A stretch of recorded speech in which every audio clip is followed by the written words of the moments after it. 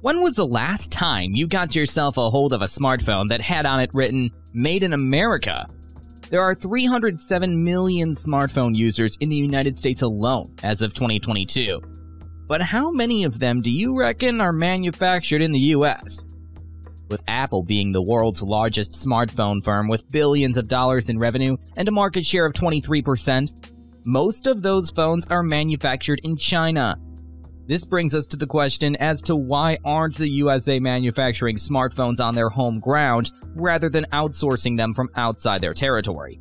Despite owning such huge companies with massive revenue, was the idea doomed from the beginning, or is there something else? This is something we'll check out in our video today.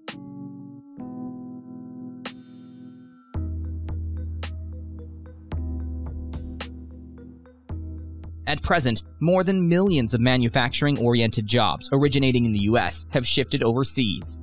Surprisingly true that many companies are hinging on factories that are a boat, a drive, or at least a long-haul flight away from their customers. Under the unfortunate crisis of COVID-19, society began to comprehend the tumultuousness of the whole manufacturing system due to shortages or blockage of supply of their desired products. This then led to a lot of factories in China being forced to shut down permanently or temporarily. This jeopardized the entire supply chain and manufacturing process so hard that even when China started to fight back by restarting the whole manufacturing process from the ground up, they paid the price for their sufferings. Among some of the common issues they faced were regarding shipping, trucking, and air travel, where the massive replenishment was evident and the shelves began to run out of its stock due to an increasing demand. According to experts and senior analysts in manufacturing, 2020 was marked one of the worst years, backed by the collapse of the Chinese manufacturer, the inability of American-based companies to cope with the market needs, and their unwillingness to enter the manufacturing industry despite scarcity. This is also another partial reason why the whole "Buy American" was an executive order from President Joe Biden, which encouraged the federal government to draw upon its multi-trillion-dollar budget by purchasing materials that had been made in the US. He hoped that by boosting the demand for American-made products, companies would start to reinvest in manufacturing back home, which would then fill the gap. However, Biden wouldn't be the only person who wanted to see this issue solved. The successor of Steve Jobs and CEO Tim Cook made a pledge back in April 2021, stating that Apple will spend $430 billion on U.S. investments in order to generate about 20,000 jobs in the United States over the next 5 years. These jobs will focus on employees who have a keen eye for working with 5G connectivity, artificial intelligence, and of course, silicone chips. However, as all things go, there ensues an uncertainty of how far things will go. It's because with that multi-billion-dollar investment, it's unlikely for Apple to shift to core manufacturing work in their own homelands any soon. Take the iPhone, for instance. As Apple's signature product, the iPhone will most likely continue to be assembled in China, not in the USA. In order to align with that change, the US might need ages to up the game with the latest manufacturing technologies, all while offsetting lower wages and other costs like transportation, supply chain, and taxes.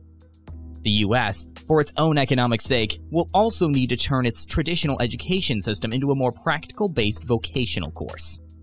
By integrating this into its apprenticeship and education system from the ground up, the American workers involved in manufacturing jobs can finally secure an assurance that it's a worthwhile career to pursue. Not just smartphones.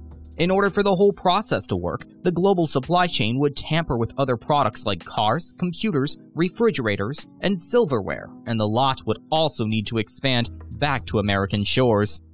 But among all these, perhaps the biggest challenge in this regard would be how Americans prefer to vote with their wallets.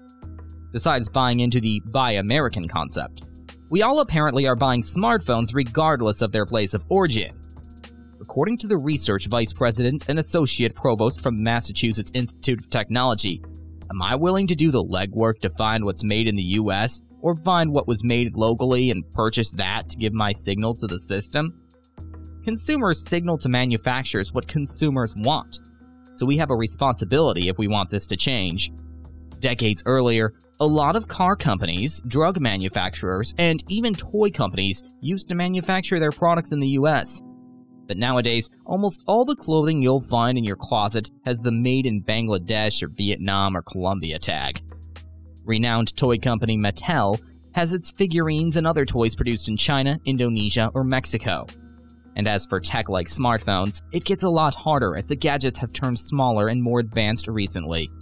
You need minerals that have been mined from Africa, Australia, and South America, and then take those materials on worldwide trips to get them melted, treated, extruded, and shaped into microchips, sensors, batteries, or glasses. Kinda gives you an idea of why it'll not be easy for the USA to leap over directly toward manufacturing.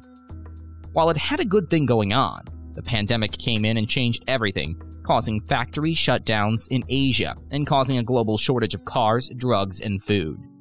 This shortage even impacted Apple, whereby they gave a heads up on their limited number of iPads and Mac production. Truth is, at this point, while coming up with premium products through a domesticated method is possible, it's not easy.